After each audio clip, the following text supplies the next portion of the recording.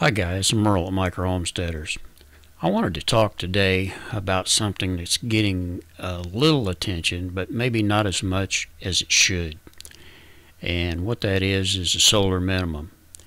And if you don't know what that is, it's a cycle that the sun goes through. And there are different cycles amounting to different temperatures, length of duration, and stuff like that.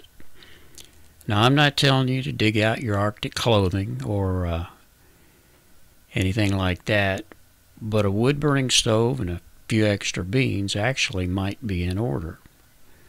Let's go to a website that I have found here. And this is the Astronomical Society of the Pacific. And there are several like this one. And they talk about a year without a summer. And this is a historical fact. It did actually happen. And they say a weak solar maximum, a major volcanic eruption, and possibly even the wobbling of the sun conspired to make the summer of 1816 one of the most miserable ever recorded. The year 1816 is known to scientists and historians as 1800 and froze to death, or the year without a summer. It was the locus of a period of natural ecological destruction not soon to be forgotten. During that year, the northern hemisphere was slammed with the effects of at least two abnormal but natural phenomena. These events were mysterious at the time, and even today they're not well understood. First, 1816 marked the midpoint of one of the sun's extended periods of low magnetic activity called the Dalton minimum. This particular minimum lasted from about 1795 to 1820s, and it resembled the earlier Maunder minimum from about 1645 to 1715 that was responsible for at least 70 years of abnormally cold weather in the northern hemisphere. The Maunder minimum interval is sandwiched with an even better known cool period known as the Little Ice Age, which lasted from about the 14th through the 19th centuries. And what I'm trying to do is get the word out to a lot of people that know nothing of this history or what is possible.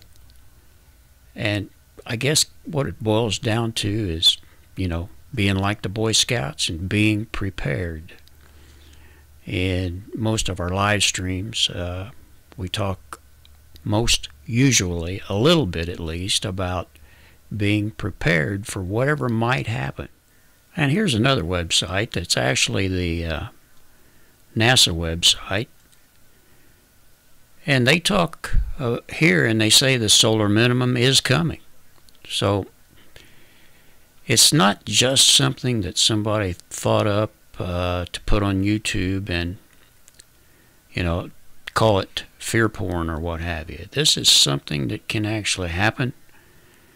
And if we don't prepare for it, we're going to have problems. But they say high up in the clear blue noontime sky, the sun appears to be much the same day in and day out, year after year. But astronomers have long known that this is not true. The sun does change, and properly filtered telescopes reveal a fiery disk, often speckled with dark sunspots. Sunspots are strongly magnetized and they crackle with solar flares, magnetic explosions that illuminate the Earth with flashes of X-rays and extreme ultraviolet radiation. The sun is a seething mass of activity until it's not. Every 11 years or so, sunspots fade away, bringing a period of relative calm. This is called the solar minimum. says Dean Pasnell of NASA's Goddard Space Flight Center in Greenbelt, Maryland. And it's a regular part of the sunspot cycle.